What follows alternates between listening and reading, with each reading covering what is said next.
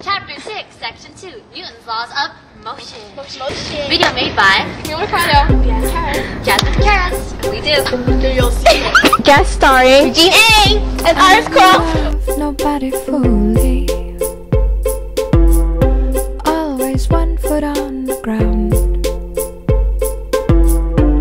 And by protecting my heart truly, I got lost in the sounds I hear in my mind.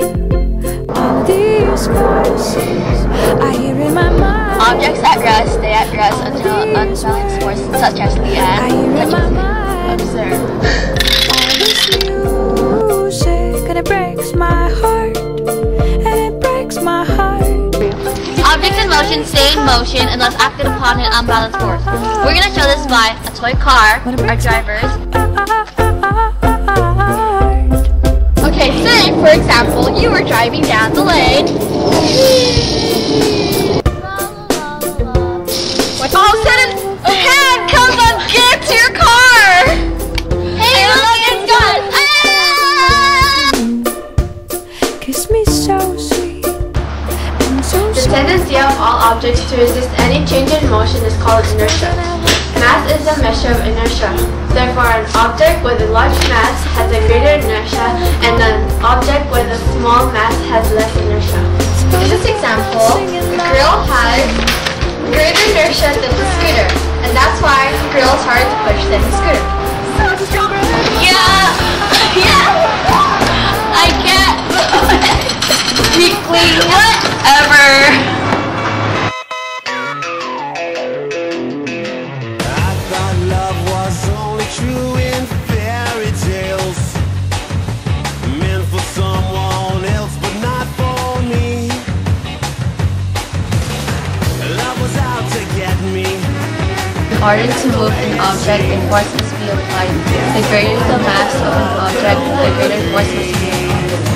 And then I saw her face.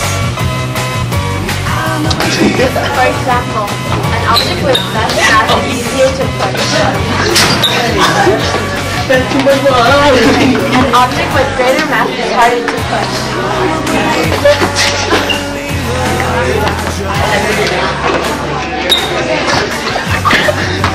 More or less a given thing. Newton's second law explains that all objects of Earth's acceleration.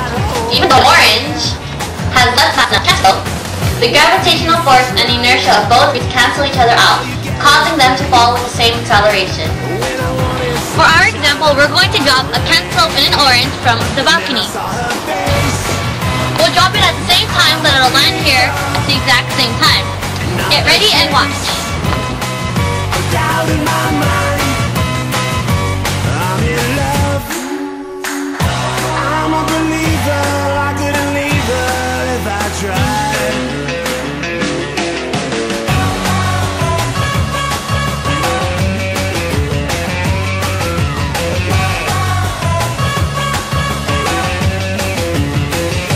What's the use of trying? All you get is pain. When I wanted sunshine. Action and reaction forces act in pairs. They exert the same force on each other, but in opposite directions. For example, we have Danielle sitting down on a piano bench. Her butt exerts a force on the bench. This is the action. The bench also exerts the same force, yet in opposite direction, on her butt. That's the reaction force. Because of this pair forcing, this is why Danielle's butt does not fall right through the seat onto the ground. Not a trace. Doubt in my mind. Now I'm a believer. Yeah. Momentum depends on the object's mass and velocity. Larger mass and velocity makes it harder for the object to stop or change direction. For example, a person running has more velocity and therefore has a greater momentum, so that person is harder to stop.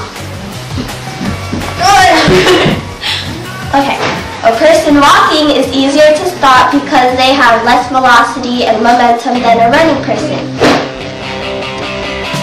Momentum is considered observe. This means that when one moving object hits another, the momentum from the first object is transferred to the second object.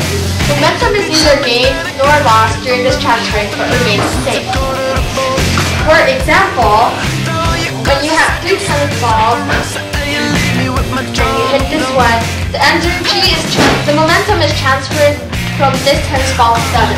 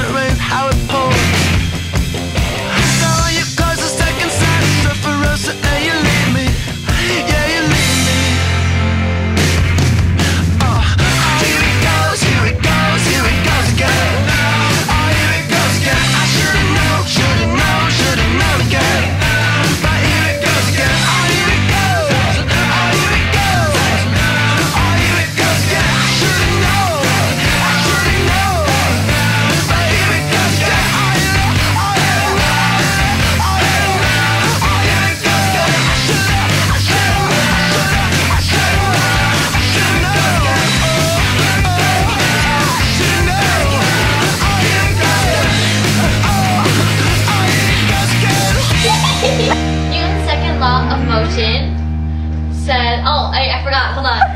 Example, an object with less mass is easier to push.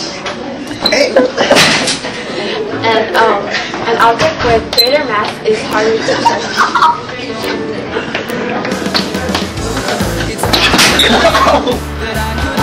For example, an object with less mass is easier to push. You hear the term.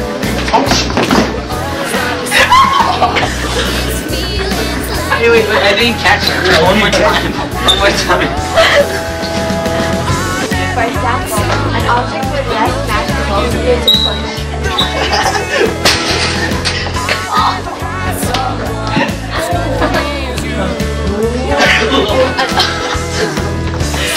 An object with greater mass is harder to push.